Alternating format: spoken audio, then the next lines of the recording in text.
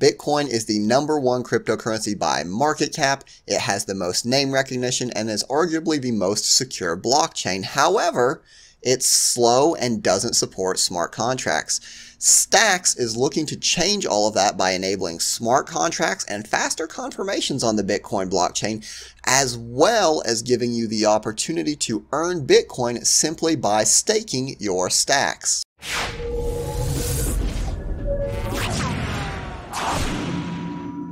Hey everyone, and welcome. I am Robert with Altcoin Buzz, and in today's video we are looking at STX, which is an innovative proposal that aims to bring smart contracts, faster confirmation speeds to the Bitcoin blockchain, while also giving you the ability to earn Bitcoin as a reward for staking your stacks. So there's a lot going on here, and I want to break this video up into two parts. In the first part of the video, I'll explain what STX is, what it's doing, and then in the second part of the video, I'll show you how to actually get your hands on some stacks and begin staking and earning those Bitcoin rewards. So first off, what is STX? STX makes Bitcoin programmable, enabling decentralized apps and smart contracts that inherit all of Bitcoin's power. So really the best way to understand STX is to go ahead and jump into the white paper. And basically, STX is a layer 1 blockchain that brings smart contracts and decentralized apps to Bitcoin. So the idea behind this is that Bitcoin's the #1 blockchain. It's the most well-known blockchain. It has the highest amount of security. So why not leverage all of those benefits to bring decentralized apps to Bitcoin? And the cool thing about this is that it is a layer 1 blockchain. So it's not a layer 2 solution. It is its own blockchain. However, it is anchoring into Bitcoin and using Bitcoin as its kind of finality layer, right? So we can scale with this blockchain, we can increase transactions per second. However, we're ultimately submitting our final transactions hashes to Bitcoin so that we are using that as our security layer. So within this system, there's a couple things going on. And the first thing I want to explain is what they call their proof of transfer. And proof of transfer is basically a consensus algorithm, but it's a consensus algorithm between two blockchains. So we're not talking about consensus on one chain. We're talking about how do we make sure that two separate chains are in agreement. And they're doing that through something known as proof of transfer. And within proof of transfer, there's really two separate parties. There are stacks miners and stacks holders. So stacks miners are people that want to bid for the leader of the next round. So they want to be the people that are going to write the next blocks on the stacks blockchain, right? And the way that they do that is basically by bidding for it. So the protocol selects the winning miner of a round using verifiable random function. The leader writes the new block for the stacks blockchain and mints the rewards. Newly minted stacks for the block fees for the smart contracts and transactions. So the way that I'm doing this, if I want to be a stacks miner, if I want to write blocks on the stacks blockchain, I'm using my Bitcoin. So the cool thing about this is that with this proof of transfer mechanism, the leader election is happening on the base Bitcoin blockchain. Instead of burning electricity on proof of work, we're reusing already minted Bitcoins as proof of computation, right? So if I want to be a stacks miner, mint those new blocks on the stacks blockchain, I'm doing that using Bitcoin that has already been mined. So the second side of this is we have stacks miners, we also have stacks holders. Stacks holders are people that already own stacks and are locking it up to basically help secure the network. And as a reward for doing that, they are getting Bitcoin as a reward. So you really have two parties here. You have these stacks miners that are wanting to write the new blocks for the next round, and you have these stacks holders. However,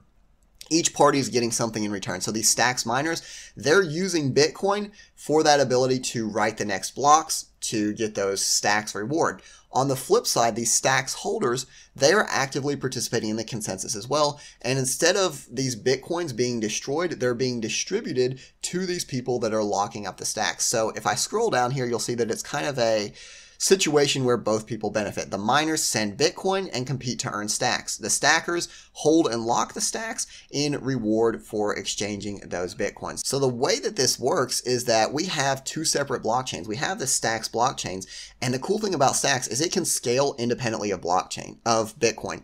So we can have thousands of transactions on stacks, and that gets submitted to Bitcoin as a single hash, right? So we can scale, we can have these smart contracts, but we're still anchoring into Bitcoin and sending that hash that verifies and kind of formalizes and locks in all of those transactions. So not only that, but with Stacks, we have this concept of microblocks that gives initial confirmation in seconds. So that's the really cool thing. We have faster transactions, we have smart contracts, but we're still tying in at the end of the day to Bitcoin for all of the security and networking benefits. So that's a general overview of how the consensus, the proof of transfer works. Again, this video is really more about showing you what Stacks does and how to use it than getting it into all the technical details. However, there are a couple things that I wanted to show you. So Clarity is a language that is used to write these smart contracts on the Stacks blockchain. And it's a decidable language and an interpreted language. Again, I'm not going to go too much into that, but according to the developers, it does have some advantages over compiled languages. In that, you reduce some possibility for errors, and then the decidable language gives you the advantage of knowing exactly what the code is going to do simply by reading it without necessarily having to execute the code and test it out each time. Another thing that I thought was really cool is that Clarity contracts have visibility into Bitcoin state, which means that this contract logic can trigger based on pure Bitcoin transactions. So we can have a contract on Stacks that sees something happen in Bitcoin and automatically executes. On top of that, Clarity contracts fork with Bitcoin. So you don't have to worry about corner cases where Bitcoin forks and then the smart contracts need to adjust to the fork. It's all going to happen automatically. So that's an overview of Stacks blockchain, what Stacks is doing, the Clarity programming language. What about the Stacks cryptocurrency itself? Well, just as Ether is the fuel of Ethereum, just as Binance is the fuel of the Binance chain, Stacks is designed as the fuel to execute these Clarity smart contracts on the Stacks blockchain. There's a couple other use cases for it, such as registering digital assets, paying transaction fees, but just think of it, again, as the fuel of the Stacks blockchain. And one thing, again, that's really cool about this is that it's a unique asset in that most of the times when we stake a cryptocurrency, we earn that same crypto. So I stake Tezos, I get Tezos. I stake ETH on Ethereum 2.0, I get ETH back. With this, you stake one cryptocurrency, Stacks, and you earn a different cryptocurrency, Bitcoin. So that's a pretty cool approach in that you stake one and you actually earn another cryptocurrency. With that being said, let's actually get into Stacks, how you can get them, how you can stake them, and kind of what your rewards are going to be for. If you are stacking by yourself, there's a lot that goes into this. You have to have a minimum of 70,000 stacks, and right now Stacks is priced at about 91 cents, so let's just call it $1. And that would be about $70,000 for a full reward slot to stake on your own. So when it comes to staking, there's a variety of different ways you can do it. You can obviously, if you can meet that 70,000 stacks requirement, you can stack by yourself through the Stacks wallet. However, if you can't meet that requirement, you can still earn those rewards through stacking using a service. So you can use OKCoin, you can use Staked. With OKCoin, they're saying they're distributing about 8% APY. So again, some people want to be more decentralized, some people will want the convenience. It's all depending on you, what you want to do. But I just like to give people a general overview of how much they can earn. Right now, it's looking at about 8% on OKCoin, and show you that I can actually go into OKCoin. I can click on Earn.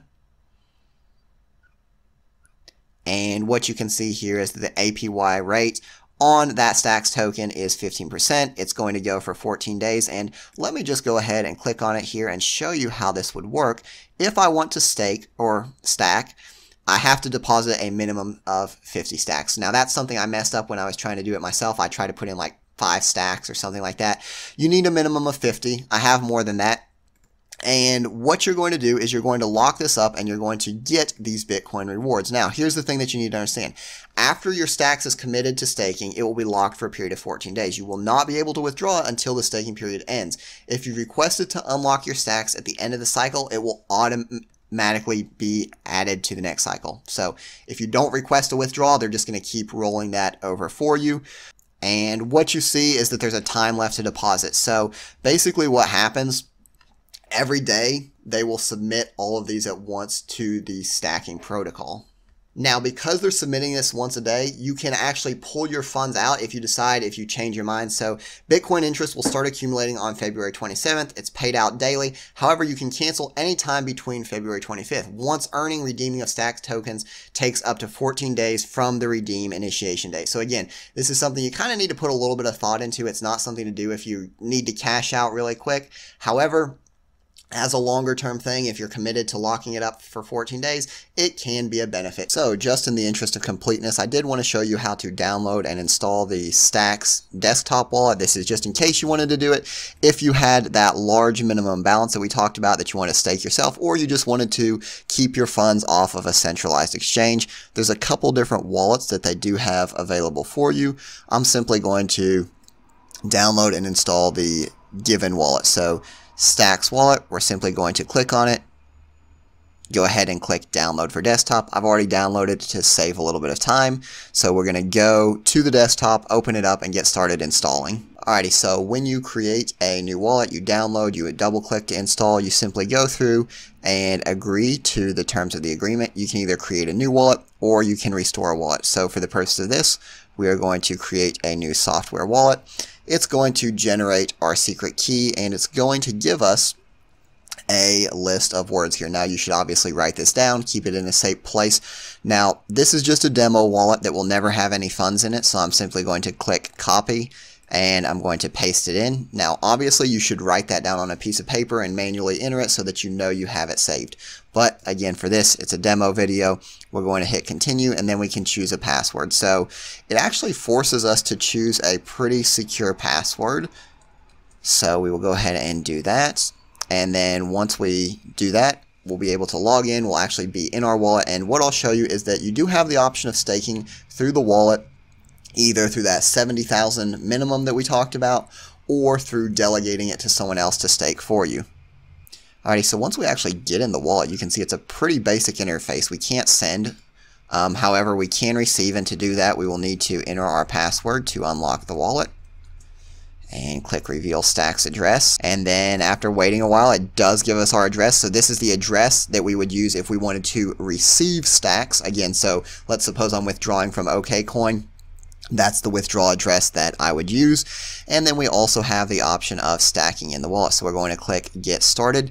If we want to stack by ourselves, wow, I think when I was doing the video, it was like 70,000. It's up to 70,100. So you've got to have quite a bit of funds if you want to start stacking by yourself. However, you also have the option to stack or delegate on your behalf. So again, I'm doing everything through OKCoin. The choice what you want to use is totally up to you depending on your situation, but at least for the sake of completeness, I wanted to go through downloading, setting up, installing, and navigating through the STX wallet. So in general, we have talked about the STX blockchain, and I want to be the first to say that especially when we're talking about consensus mechanisms between two different blockchains, there are a lot of technical details that I simply did not cover in the interest of brevity. If you do want to learn more about that, I'll be sure to leave a link down to the documentation so you can go through and read it yourself. But for a beginner, someone that's just checking it out, the main takeaway here is that STX is hoping to bring smart contracts and faster confirmations to Bitcoin.